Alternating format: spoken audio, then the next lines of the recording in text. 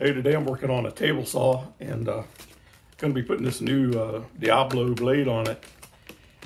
And unfortunately, I don't have the correct tools to take the blade off, so I'm going to improvise, and I'll show you how we do that. The very first thing I always do when I'm working on a table saw is make sure it's unplugged and stays unplugged. That's the first thing. Then what I'm going to do is, we've got these little blocks of wood here and a C-clamp. I'm going to clamp onto the blade with these blocks of wood, one on each side of the blade, to hold it without damaging the blade. And then I'm going to use this adjustable wrench to go down in there and loosen the nut on the arbor. So we'll get on that. Normally they come with, the table saws come with a thin metal specialty wrench set that holds the arbor, and then there's one that fits the nut. But I got this saw used, so I don't have all those tools. But I'll show you how we're going to get around that. So here's the saw. Here's the Diablo blade I'm going to put on. First thing I'm going to do, I've got the blade raised up as high as it'll go, and I'm going to remove this guard here. This one's nice. It doesn't require any tools. So I can see the nuts down here. What I'm going to do first is put some wood on each side of the saw blade and put my C-clamp on here. I'm putting it on the back here. You might think it'd make more sense to do it up here, but there's a splitter piece of metal up here, and I'm using that to hold the C-clamp up. I could put it up on the front. Either way it would work. It would work fine. So I've got the blade held pretty good. The wood is not in contact with the teeth. The teeth have a slight angle to them, and I don't want to skew that in any way. So now I'm going to take the wrench here and adjust it. At first I open it up, and I'm going to put it down in here on the nut and spin the wheel to take all the slack out of it, to close it up on the nut as much as I can. Then I'm going to try to loosen it here.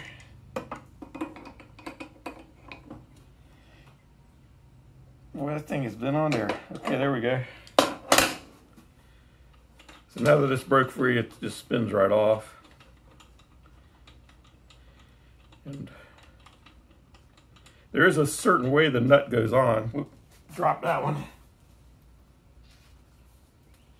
The nut has a flat spot on it that goes against the washer. You wouldn't want to use the cone side on it. And then next comes this cone-shaped washer, which basically it spreads out the force of this nut onto a wider surface area of the blade. So you'd want that wide area against the blade, and then the nut would actually, the flat spot would ride on this smaller part of the washer here. It's like a cone shape there. You can see the washer also has a cone shape. So now should be able to lift this right out and remove my C-clamp. Get the old Diablo out of here. These are pretty good. I've used these before. So the blade has a direction of rotation, and it's marked with an arrow here. And on every table saw I've ever had, it rotates toward the front and down toward the operator, and that's how this one is too. When you put the blade on, on the arbor, it goes on easily, and then there's a place where it gets a little larger at the end. It's stepped up to fit the diameter tightly. So you want to make sure you get it on that stepped up part, and then you can put the washer back in, observing the correct orientation. And then the nut here. And I'll spin it on as much as I can by hand. And then I'm going to go back with my wood blocks. Again, making sure I don't contact the teeth.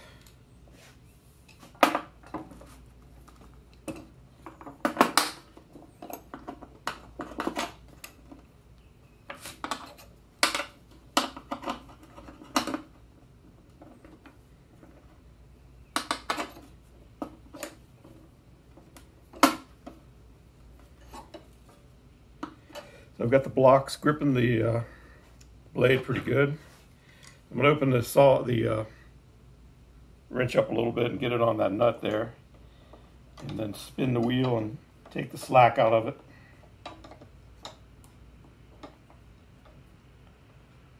And then pull it back. You can kind of feel it. It's good to move it back and forth, the wrench, and make sure you're getting all the slack out of it, so you got a really tight grip on the nut. Doesn't need to be super tight. I've never heard of one of these blades coming off, or I've never even had one get loose, but if it's happened to you, I'd be interested to hear about it. I've never heard of it happening.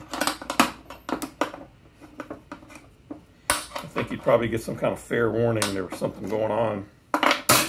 All right, now all I have to do is put this guard back on here. I like the guard, it's pretty nice.